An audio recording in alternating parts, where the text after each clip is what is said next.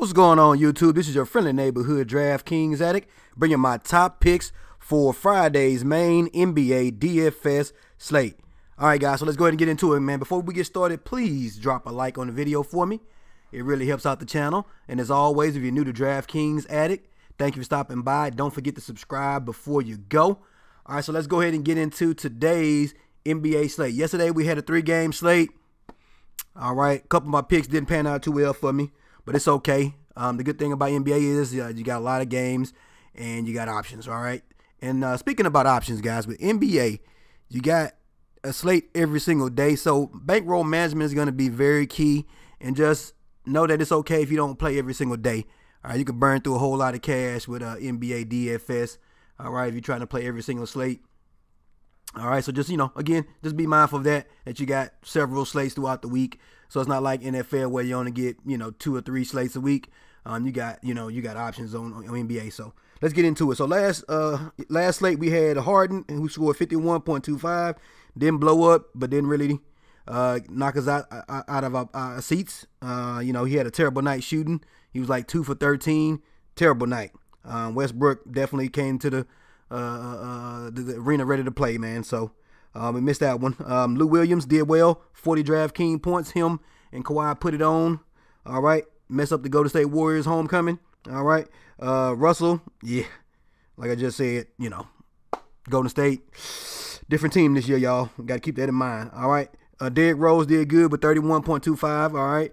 He didn't blow out value, but he didn't snowflake on us either. And then Tucker with 29.25 was hitting those threes from the corner. So Tucker was a good play for us. So depending on who you mixed in with those guys, you could have did all right. But definitely Giannis was the man of the night. All right, putting up like 70-something DraftKings points, a triple-double. Dude couldn't miss. All right, came into Houston and showed off. Okay, so it is what it is. But let's go ahead and get into today's slate, guys. Give me a follow over on Twitter at DK_addict. All right, I put out tweets as far as updates, and also every now and then I throw out some lineups. So let's get into it. Draft Dashboard is my research tool of choice, guys. If you're interested in checking out the software for your own NBA lineup builds, go ahead and check the the description of the video. It's a 30-day trial for $1 whole buck. All right, you get your cheat sheet as well, guys. So, all right, let's go ahead and go to our position optimizer here in Draft Dashboard. All right, so first and foremost, we got a 9-game slate. We got a couple of small turbos. So, again, if 9 games make your head hurt, it's too many options, drop down to one of the turbo or the night slate and just play those. All right, well, you only got 3 and 2 games.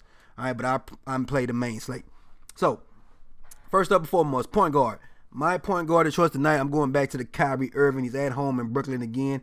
He gets another night with a great matchup going up against New York. His price went up a little bit. I think it's $200. All right, but as you can see in the past, he's done well against New York with 59, 42, and 49. All right, so with this new look, Brooklyn team, no Kevin Durant. All right, Kyrie is doing a lot of the heavy lifting, and as you can see, he lifted it with no problem. All right, so 76 DraftKings points, had an awesome night. Do I expect him to put up 76 again? Nope, but he could give me 50, could give me 55. All right, which is great for a guy that's 9K. Again, this is Kyrie. He got some upside, as we saw, with 76 DraftKings points. So Kyrie is somebody that I'm definitely going to have in my lineups. Next up, he's a point guard. My other point guard that I like, man, is Dame Lillard, man. All right, again, he put up a nice night. All right, he put up 50 DraftKings points, and it looked like he was going to snowflake, had a tough first half, then he came back in that second half and went nuclear. So he gets a great matchup going up against Sacramento, who just got pimped out by who? Rick Rubio. All right, so ravishing Rick Rubio. So for Dame Lillard, should be easy night in the office. 8.8K going up against Sacramento. All right. Again, look at the history, averaging somewhere around 44 DraftKings points. But again, this is Dame Lillard. All right. I like that matchup. So those are my 2 point guard choices right now. Again, of course, guys, we got other guys on here that I like. My close second would have been Chris Paul. Chris Paul's in a good spot going up against Washington, who is a great matchup for point guards, as we can see. They're ranked 23rd versus the position. All right, and Chris Paul just came off a nice night too. All right, his opening night with his new team, Oklahoma City, and he played a pretty decent defense, aka the Utah Jazz, who's normally a pretty stout defensive team and a slower pace team. So with this Washington team up pace, Chris Paul could be in for a good night, guys. So definitely want to keep an eye out for Chris Paul. Charlotte, whoever Charlotte's point guard is, going up against Jeff Teague. All right. definitely somebody you want to look at. I like attacking certain teams. So that's Terry Rozier at 6.6K, coming off a rough night. So he could be somebody to sneak in and get you a nice little 6 to 10 times value there. Because again, Minnesota's a team that you definitely can attack at the point guard spot. So let's go ahead and go on over to our shooting guard. Shooting guard today for me is going to be, where my man at? There we go. Will Barton. All right. Guys playing somewhere around 30 minutes. Started last game. All righty. At 5.2K going up against Phoenix. Yeah, I see what this says over here, but this is a different Phoenix team. All righty. Again, I like Will Barton. Major part of this offense. It's not necessarily just offense, but he does a little bit of everything. He fills up the stat sheets. And at 5.2K going up against Phoenix, I like his chances of supplying some value at 5.2K. So Will Barton is on my radar for my shooting guard.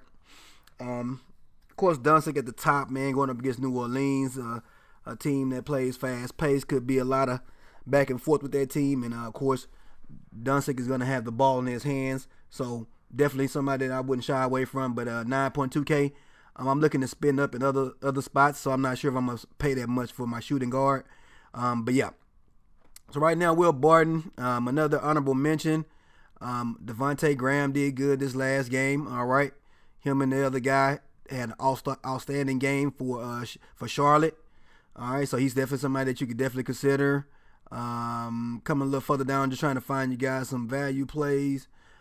We got some injuries over there in Sacramento with Buddy Hield being questionable with some kind of ankle sprain. So keep an eye on that matchup. Bogdanovich could be in play if we get Buddy Hield sitting down, or maybe Trevor Ariza, older self, get some extra minutes. Not sure. All right, because Trevor Ariza's on that team. So I might probably go with Bogdan myself. But, hey, there you go. All right, next up, small forward. So at small forward, right now my favorite small forward on the slate, all right, is going to be, I'm not going to say Taurean Prince, but let's go down a little bit further. Again, Will Barton is going to be the person I run at small forward. All right, not at my shooting guard, I'll probably run him at my small forward. But as a close second, I like Taurean Prince. All right, this guy just put up 40 points, all right, in that game, the overtime game with Minnesota. All right, now he gets a matchup versus versus New York, which is a good matchup for the position. And again, he's playing the minutes. He's putting up the shots. He had double-digit shots.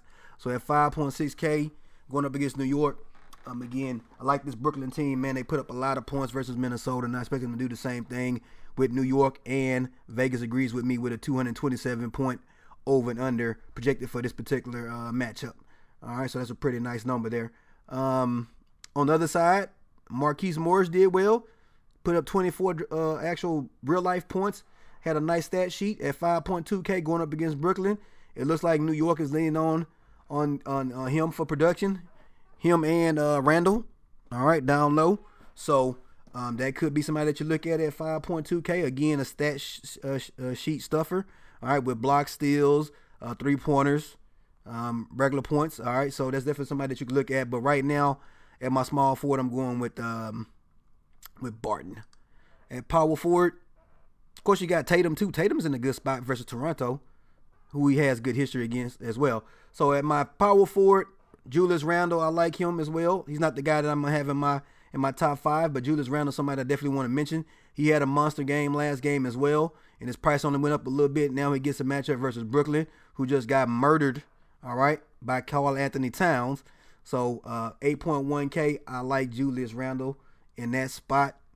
Coming down a little bit further, some other people that I like here at power forward again. Taurean Prince is power forward eligible. All right, again, like I said, Morris. Also, Barnes could be in play. He's a little inconsistent for me personally, but as you can see, he's put up 19, 30, and 20 versus Portland in the past, and he's only 4.8K.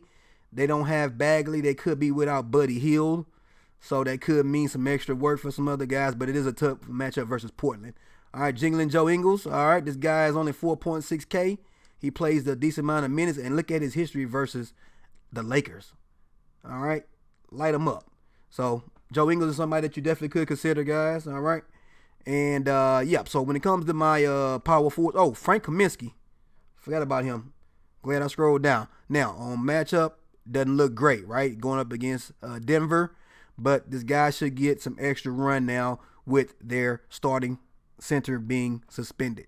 DeAndre Ayton is going to be out for a little while. Not sure if it's going to be 25 games or not. Going through the appeal process, it could be a little bit less, but he's definitely going to be out today. And so at 3.3K, Kaminsky being the center number 2, looking to get some extra minutes and extra time, that price is not set for him to be a starter and to play more minutes. So in that case, 3.3K, Frank Kaminsky is close to a lock and load for me. So that's my power forwards that I have at the moment. My favorites, again, not the only ones I like, but my favorites. And last but not least, my centers play. And as well, guys, do me a favor. Drop a comment for me. Who's your favorite player on the slate, period? So this is the guy that you're going to have in your lineups without a doubt. So just that one player. Drop the comment below. Let me know who's your favorite player on the slate. We got 9 games, so that's a whole lot of options. All right. So at center, like I said, Karl-Anthony Towns is definitely in play again. Again, do I expect him to get 74? No, but maybe gets me 60 or 58. All right. And at 10.8K going up against Charlotte. All right.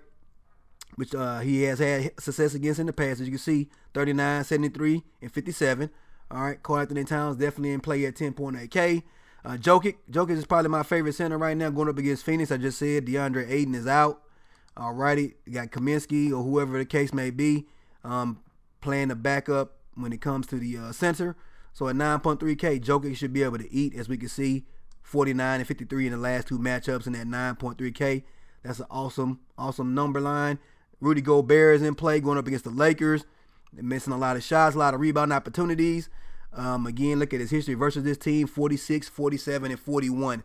A nice track record. Yes, Rudy Gobert came off a pitiful game this last game going up against OKC. All right. He only put up like, I think, 22 DraftKings points. All righty. But, again, Gobert against the Lakers, I like him. He's in play, in my opinion. I already talked about Julius Randle under my power forwards. Now, Hassan Whiteside, y'all. Okay, let's talk about this guy. Playing in Portland, right? 7.2K. Now, this guy is a boom or bust guy, yes, but it's the beginning of the season. He's healthy. He's getting the minutes, and he has a great matchup versus Sacramento. Look at his history versus Sacramento. 59 and 54. This guy can put up 20-20 in less than 20 minutes, and nobody will be surprised. All right, the only issue is that we don't know when he's going to play and how he's going to play, but it looks like with this Portland team, he should have some solid minutes. So at 7.2K, don't sleep on Hassan Whiteside. Definitely a good GPP play, in my opinion.